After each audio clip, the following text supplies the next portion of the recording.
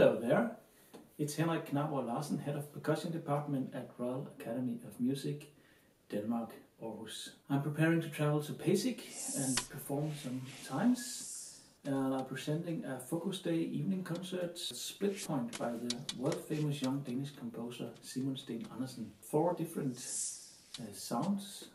You have a soft felt mallet, a thin beater like this, a rod, and a brush. And then it's also written for the center of the drum, at the edge and on the rim, which makes actually 12 different sounds. As you can see in the short clip following this, there will be a lot of possibilities how to create lines and new sounds from this snare drum. And then the most important issue is of course this Danish beer, Carlsberg, which will also be part of the piece.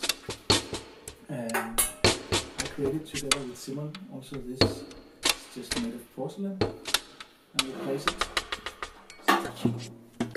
on the middle of the drum,